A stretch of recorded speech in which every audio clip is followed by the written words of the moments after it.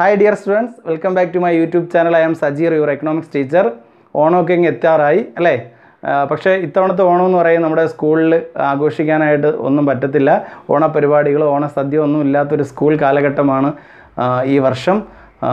വിഷമിക്കേണ്ട, നമുക്ക് ഡിസംബറിൽ ക്രിസ്മസ് നന്നായിട്ട് ആഘോഷിക്കാം. കേക്കൊക്കെ മുറിച്ച് നല്ല പരിപാടികളൊക്കെ ആയിട്ട് നമുക്ക് ക്രിസ്മസ് നന്നായിട്ട് ആഘോഷിക്കാം. അതിന് വേണ്ടിയിട്ട് എത്രയും പെട്ടെന്ന് ദൈവം ഈ ഒരു വിപത്തിനെ മാറ്റി തരട്ടെ എന്ന് ആത്മാർത്ഥമായി പ്രാർത്ഥിക്കുന്നു. ഓക്കെ, അപ്പോൾ നമ്മൾ കഴിഞ്ഞ ക്ലാസ്സിൽ പഠിച്ച കാര്യങ്ങൾ കറക്റ്റ് ചിട്ടയോടുകൂടി പഠിക്കുക. Theory of consumer behaviour, micro എക്കണോമിക്സിൻ്റെ second chapter. അതിൽ നമ്മൾ പഠിച്ചത് യൂട്ടിലിറ്റി, നമുക്ക് കിട്ടുന്ന സാറ്റിസ്ഫാക്ഷൻ, സംതൃപ്തിയാണ് യൂട്ടിലിറ്റി എന്ന് പറയുന്നത്. ആ യൂട്ടിലിറ്റി രണ്ട് രീതിയിൽ നമുക്ക് എന്ത് ചെയ്യാം, മെഷർ ചെയ്യാം. ഒന്നെന്ന് പറയുന്നത് cardinal utility analysis, സംഖ്യാരൂപത്തിൽ എഴുതുന്നതാണ് cardinal utility. അതിനുശേഷം നമ്മൾ ഓർഡിനൽ യൂട്ടിലിറ്റി പഠിച്ചു. ഓർഡിനൽ യൂട്ടിലിറ്റിയിൽ നമുക്ക് സംഖ്യാരൂപത്തിൽ എഴുതാൻ പറ്റത്തില്ല, പിന്നെ എന്ത് ചെയ്യാൻ പറ്റും, നമുക്ക് റാങ്ക് ചെയ്യാനായിട്ട് സാധിക്കും. ഡിഫറൻറ്റ് ബണ്ടിലിൽ ഏത് ബണ്ടിലാണ് നമുക്ക് കൂടുതൽ ഇഷ്ടം എന്ന് നോക്കി പ്രിഫർ ചെയ്യാനായിട്ട് സാധിക്കും. അല്ലാതെ എന്ത് ചെയ്യാൻ പറ്റത്തില്ല, ന്യൂമറിക്കൽ ടേംസിൽ എഴുതാൻ പറ്റത്തില്ല എന്നുള്ള അപ്രോച്ചാണ് ഓർഡിനൽ യൂട്ടിലിറ്റി അപ്രോച്ച്. അതിൽ നമ്മൾ ഇൻഡിഫറൻസ് കർവ് പഠിച്ചു, ഇൻഡിഫറൻസ് കർവിൻ്റെ ഫീച്ചേഴ്സൊക്കെ പഠിച്ചു അല്ലേ. പ്രധാനപ്പെട്ട 3 ഫീച്ചേഴ്സ്, ഒരുപാട് ഫീച്ചേഴ്സ് ഉണ്ടെങ്കിലും പ്രധാനപ്പെട്ട 3 ഫീച്ചേഴ്സ് നമ്മൾ ഓർത്തിരിക്കാനുള്ളത്: indifference curve is downward sloping from left to right. Second, higher indifference curve gives higher level of satisfaction അല്ലേ. ഇൻഡിഫറൻസ് കർവിൻ്റെ മുകളിലോട്ട് പോകുന്നതോറും നമുക്ക് സാറ്റിസ്ഫാക്ഷൻ കൂടി വരും. അതുപോലെ തന്നെ ഇൻഡിഫറൻസ് കർവ് തമ്മിൽ എന്ത് ചെയ്യത്തില്ല, പരസ്പരം കൂട്ടിമുട്ടത്തില്ല. ഈ 3 പ്രധാനപ്പെട്ട ഫീച്ചേഴ്സ് ഓർത്തിരിക്കുക. ഇത്രയും കാര്യങ്ങളാണ് കഴിഞ്ഞ ക്ലാസ്സിൽ നമ്മൾ പഠിച്ചത്. ഇന്നത്തെ ക്ലാസ്സിൽ ഉൾപ്പെടുത്തിയിരിക്കുന്നത് consumers budget, budget set, budget line, derivation of the slope of the budget line. ഇത്രയും കാര്യങ്ങളാണ് ഇന്നത്തെ വീഡിയോയിൽ ഉൾപ്പെടുത്തിയിരിക്കുന്നത്. അതിന് മുമ്പ് ഒരു പ്രധാനപ്പെട്ട കാര്യം പറയട്ടെ, നിങ്ങൾ സ്കിപ്പ് ചെയ്യാതെ വേണം ഈ വീഡിയോ കാണാൻ വേണ്ടിയിട്ടുള്ളത്. ഓരോ വീഡിയോയും നിങ്ങൾക്ക് തരുന്ന ഓരോ വീഡിയോയും സ്കിപ്പ് ചെയ്യാതെ കാണുക. കാരണം എന്ന് പറഞ്ഞാൽ നിങ്ങൾക്ക് വേണ്ടിയിട്ടാണ് ഈ വീഡിയോ തയ്യാറാക്കിയിരിക്കുന്നത്. അപ്പോൾ അതുകൊണ്ട് സ്കിപ്പ് ചെയ്യാതെ കാണുക. പുതുതായിട്ട് വീഡിയോ ആരെങ്കിലും കാണുന്നെങ്കിൽ സബ്സ്ക്രൈബ് ചെയ്യുക, ലൈക്ക് ചെയ്യുക. ഓക്കെ, അതുപോലെ തന്നെ മറ്റു കുട്ടികൾക്ക് ഉപകാരപ്രദമാകും എന്നുള്ള രീതിയിൽ അത് ഷെയർ ചെയ്തുകൂടെ കൊടുക്കുക. അപ്പോൾ ഇന്നത്തെ നമ്മുടെ ക്ലാസ്സിലോട്ട് കടക്കാം. ഓക്കെ,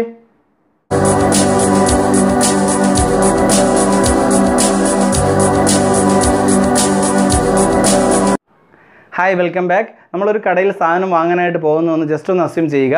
2 സാധനമാണ് നമ്മൾ വാങ്ങാനായിട്ട് പോകുന്നത്. കാരണം ഈ ചാപ്റ്ററിൽ നമ്മൾ ആദ്യമേ പറഞ്ഞിട്ടുണ്ട്, 2 ഗുഡ്സ് മാത്രമേ കൺസ്യൂമർ വാങ്ങുന്നുള്ളൂ. എന്തിനു വേണ്ടി? എന്താണ് അതിൻ്റെ കാരണം? കൊറോണ ആയതുകൊണ്ടാണോ?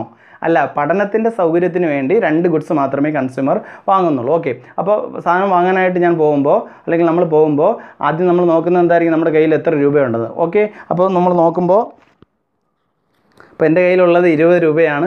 ഈ 20 രൂപയും കൊണ്ടാണ് നമ്മൾ എന്ത് ചെയ്യുന്നത്, സാധനം മേടിക്കാനായിട്ട് പോകുന്നത്. ഓക്കെ, അപ്പോൾ എൻ്റെ കയ്യിലുള്ള ഈ ഒരു ക്യാഷ്, സാധനം വാങ്ങാനായിട്ട് എൻ്റെ കയ്യിൽ അവൈലബിൾ ആയിട്ടുള്ള ഈ ഒരു ക്യാഷ്, ഇതിനെ പറയുന്ന പേരാണ് കൺസ്യൂമേഴ്സ് ബഡ്ജറ്റ്. അപ്പോൾ എന്താണ് കൺസ്യൂമേഴ്സ് ബഡ്ജറ്റ്?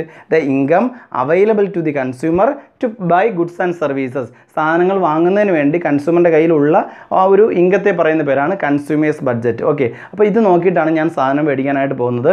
ഞാൻ സെലക്ട് ചെയ്യുന്ന സാധനങ്ങൾ ഏതൊക്കെയാണെന്ന് ചോദിച്ചാൽ 5 രൂപയ്ക്കുള്ള മഞ്ചും അതുപോലെ തന്നെ 5 രൂപയുടെ പേനയുമാണ്. ഓക്കെ, അപ്പോൾ ഈ ഒരു 2 സാധനം മേടിക്കാനായിട്ടാണ് ഞാൻ പോകുന്നത്.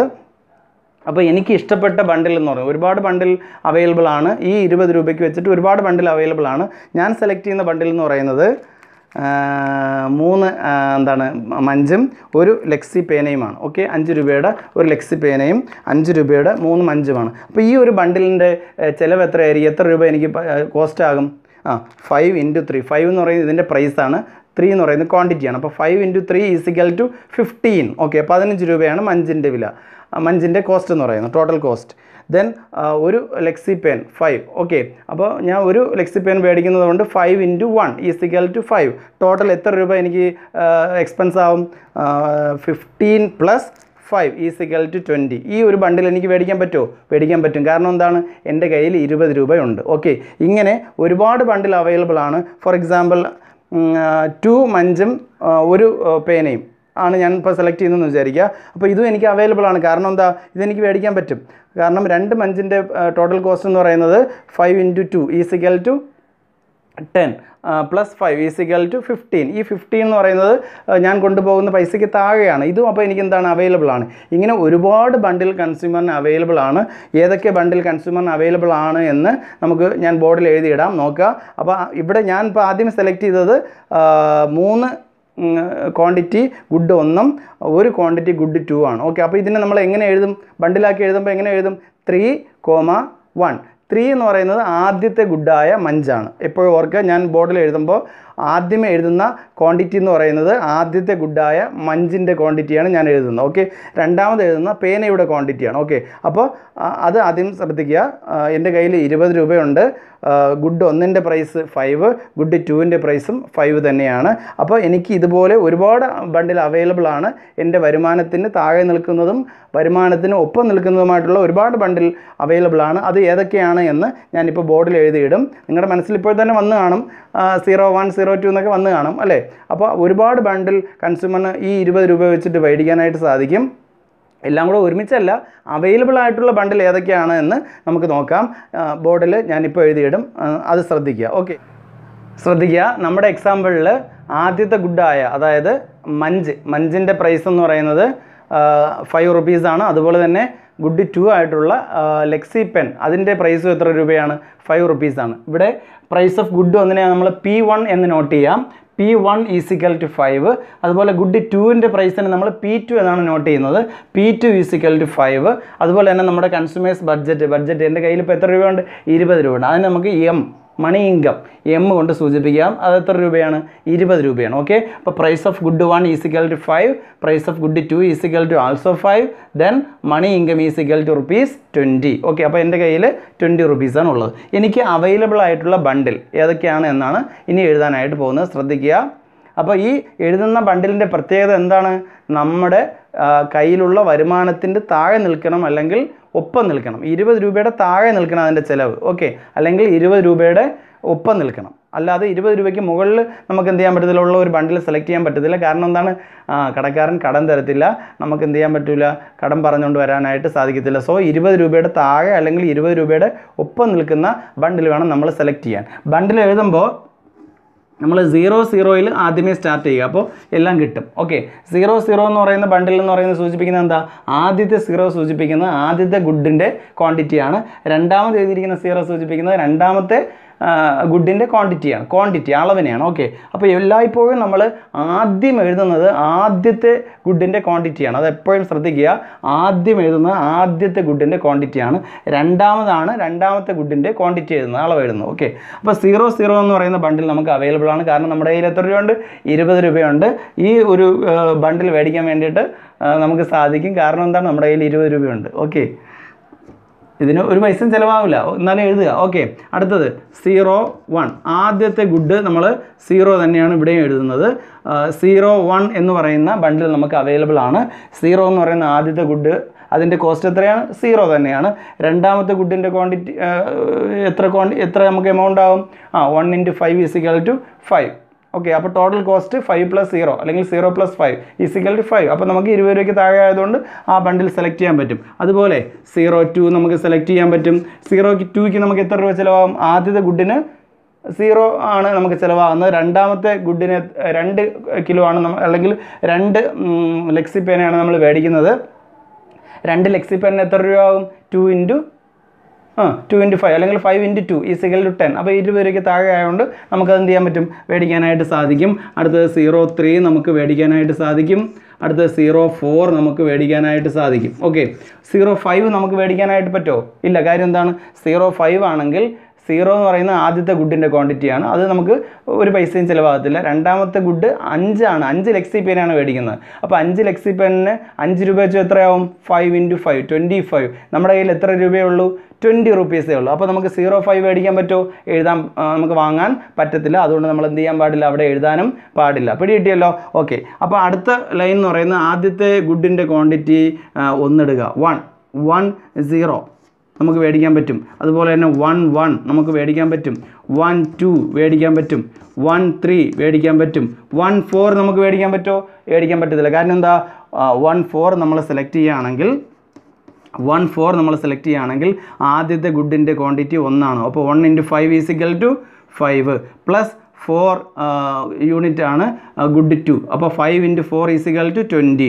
20 + 5 25. നമുക്ക് മേടിക്കാൻ പറ്റുമോ? ഒരിക്കലും മേടിക്കാൻ പറ്റത്തില്ല. സോ നമുക്ക് വാങ്ങാൻ സാധിക്കാത്ത ബണ്ടിൽ നമുക്ക് എഴുതണ്ട, വാങ്ങാൻ സാധിക്കുന്ന ബണ്ടിൽ മാത്രമേ എഴുതാവൂ. ഓക്കെ, അപ്പോൾ 13 വരെ നമുക്ക് മേടിക്കാൻ പറ്റും. അടുത്തത് 20 20 നമുക്ക് മേടിക്കാൻ പറ്റും. 21 മേടിക്കാൻ പറ്റും. 22 മേടിക്കാൻ പറ്റും. 23 മേടിക്കാൻ പറ്റുമോ? ഒരിക്കലും മേടിക്കാൻ പറ്റത്തില്ല. കാരണം 22ൽ തന്നെ എത്ര രൂപയായി? നമുക്ക് 20 രൂപയായി. 2 × 5 = 10. 2 × 5 = 10. 10 + 10 20. കറക്റ്റ് 20 റുപ്പീസിന് ഈക്വൽ ആയിട്ടുള്ള ബണ്ടിലാണ് 22 എന്ന് പറയുന്ന ബണ്ടിൽ. ഓക്കെ, ദെൻ 23 പറ്റുമോ? പറ്റത്തില്ല. കാര്യം എന്താ? അത് 25 ആകുന്നതുകൊണ്ട് നമുക്ക് ആ ഒരു ബണ്ടിൽ സെലക്ട് ചെയ്യാനായിട്ട് സാധിക്കത്തില്ല. സോ നമുക്ക് അവിടെ നിർത്താം. ഓക്കെ, അടുത്തത് 30 എന്ന് പറയുന്ന ബണ്ടിൽ നമുക്ക് സെലക്ട് ചെയ്യാൻ പറ്റും. കാര്യം എന്താണ്? 3 × 5 = 15. 0 × 5 = 0. അപ്പോൾ 15 + 0 15 നമുക്ക് അവൈലബിൾ ആണ്. ദെൻ 31 നമുക്ക് മേടിക്കാൻ പറ്റും. 32 പറ്റുമോ? പറ്റത്തില്ല. അപ്പോൾ 31 വരെ നമുക്ക് മേടിക്കാൻ പറ്റത്തുള്ളൂ. 3 × 5 = 15 + 1 × 5 = 5. 15 + 5 = 20 നമുക്ക് അവൈലബിൾ ആയിട്ടുള്ള ബണ്ടിലാണ്. ഓക്കെ, നെക്സ്റ്റ് 40 നമുക്ക് മേടിക്കാൻ പറ്റും. 4 × 5 = 20 + 0 20 നമുക്ക് മേടിക്കാനായിട്ട് സാധിക്കും. 41 പറ്റുമോ? പറ്റത്തില്ല. കാര്യം എന്താണ്? അത് 25 ആവും. ഇനി 50 പറ്റുമോ? പറ്റത്തില്ല. കാര്യം എന്താണ്? ആദ്യത്തെ ഗുഡ് 5 യൂണിറ്റ് മേടിക്കുമ്പോൾ 5 × 5 = 25 ആവുന്നു. അപ്പോൾ നമുക്ക് ആ ഒരു ബണ്ടിൽ സെലക്ട് ചെയ്യാൻ പറ്റത്തില്ല. അപ്പോൾ ഈ 20 രൂപ വെച്ചിട്ട് നമുക്ക് അവൈലബിൾ ആയിട്ടുള്ള ബണ്ടിലാണ് ഇത്രയും.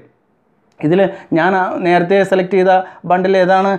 3ഉം 5ഉം ഒരു ലെക്സിപ്പൻ. ഓർമ്മയുണ്ടോ? അപ്പോൾ ഇതുപോലെ ഒരുപാട് ബണ്ടിൽ കൺസ്യൂമറിന് അവൈലബിൾ ആണ്. ഈ അവൈലബിൾ ആയിട്ടുള്ള ബണ്ടിലാണ് ഞാനിവിടെ എഴുതിയത്. ഓക്കെ, ഇങ്ങനെ കൺസ്യൂമറിൻ്റെ ഇൻകവും ഗുഡ് 1ൻ്റെ പ്രൈസും ഗുഡ് 2ൻ്റെ പ്രൈസൊക്കെ വെച്ചിട്ട് കൺസ്യൂമറിന് അവൈലബിൾ ആയിട്ടുള്ള ഈ ഒരു സെറ്റ് ഓഫ് ബണ്ടിൽ, ഓക്കെ, ഈ ഗ്രൂപ്പ് ഓഫ് ബണ്ടിൽ, ഇതിനെ പറയുന്ന പേരാണ് ബഡ്ജറ്റ് സെറ്റ്. അപ്പോൾ എന്താണ് ബഡ്ജറ്റ് സെറ്റ്?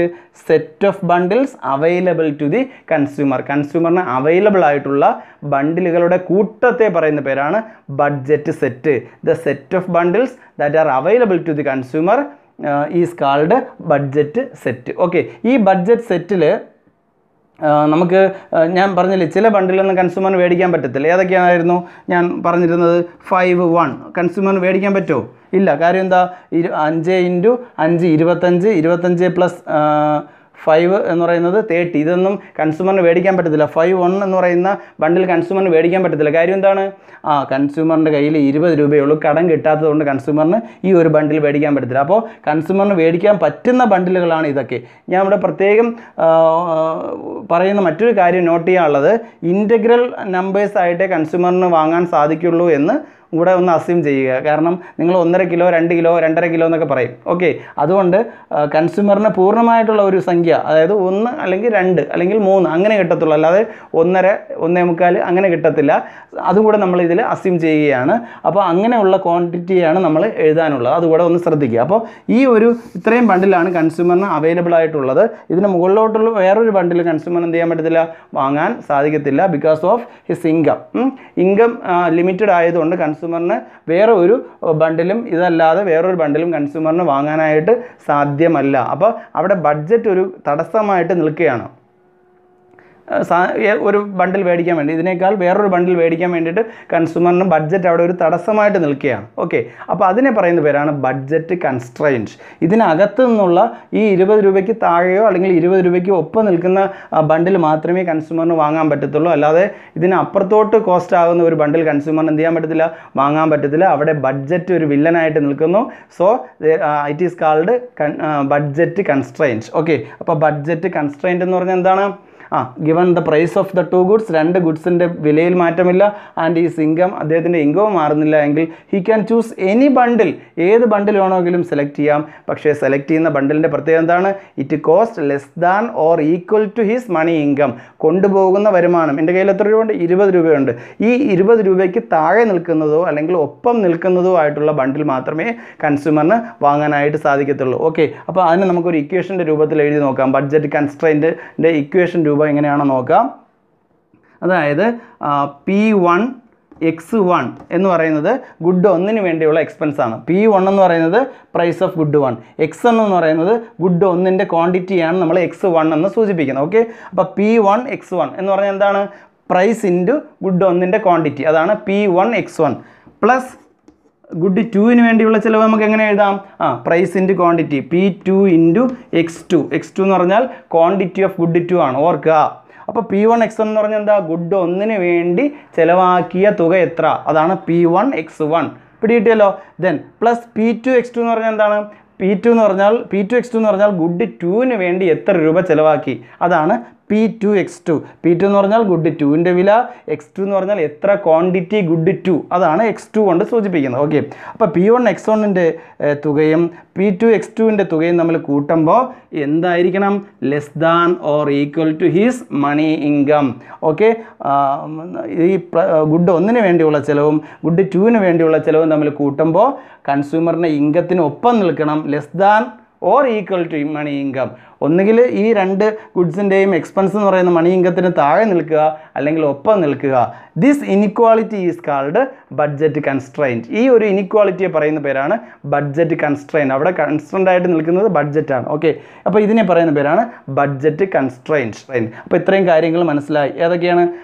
കൺസ്യൂമേഴ്സ് ബഡ്ജറ്റ് മനസ്സിലായി, ബഡ്ജറ്റ് സെറ്റ് മനസ്സിലായി, ബഡ്ജറ്റ് കൺസ്ട്രെയിൻറ്റ് മനസ്സിലായി. ഓക്കെ, ഒന്നുകൂടെ പറയാം. കൺസ്യൂമേഴ്സ് ബഡ്ജറ്റ് എന്ന് പറഞ്ഞാൽ എന്താ?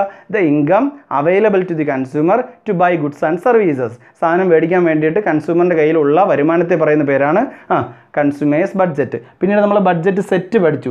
Set of bundles available to the consumer, group of bundles available to the consumer. കൺസ്യൂമറിന് available ആയിട്ടുള്ള അദ്ദേഹത്തിൻ്റെ വരുമാനവും ഗുഡ് 2ൻ്റെയും ഗുഡ് 1ൻ്റെയും പ്രൈസൊക്കെ വെച്ചിട്ട് കൺസ്യൂമറിന് ലഭ്യമായിട്ടുള്ള ബണ്ടിലുകളുടെ കൂട്ടത്തെ പറയുന്ന പേരാണ് ബഡ്ജറ്റ് സെറ്റ്. അതിനുശേഷം നമ്മൾ ബഡ്ജറ്റ് കൺസ്ട്രെയിൻറ്റ് പഠിച്ചു. എന്താ budget constraint? given the price of the two goods and his income, consumer can choose any bundle as long as it costs less than or equal to money income. മണി ഇൻകത്തിന് താഴെയോ അല്ലെങ്കിൽ ഒപ്പം നിൽക്കുന്നതോ ആയിട്ടുള്ള ബണ്ടിലുകളെ മാത്രമേ കൺസ്യൂമറിന് എന്ത് ചെയ്യാൻ പറ്റത്തുള്ളൂ? വാങ്ങാനായിട്ട് സാധിക്കത്തുള്ളൂ. ആ ഇക്വേഷൻ എങ്ങനെ എഴുതാം നമുക്ക്? P1x1 plus P2x2 less than or equal to his money income. Okay,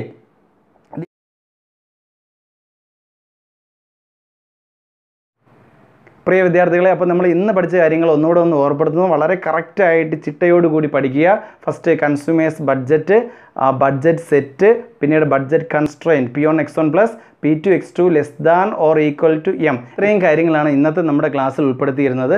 കൂടുതൽ ഡീറ്റെയിൽ ആയിട്ടുള്ള കാര്യങ്ങൾ നമ്മൾ അടുത്ത ക്ലാസ്സിൽ ഉൾപ്പെടുത്തും. +1 ഇമ്പ്രൂവ്മെൻറ്റിന് വേണ്ടിയിട്ട് ഒരു ലൈവ് ക്ലാസ് ചെയ്യാൻ വേണ്ടിയിട്ട് ഉദ്ദേശിക്കുന്നു.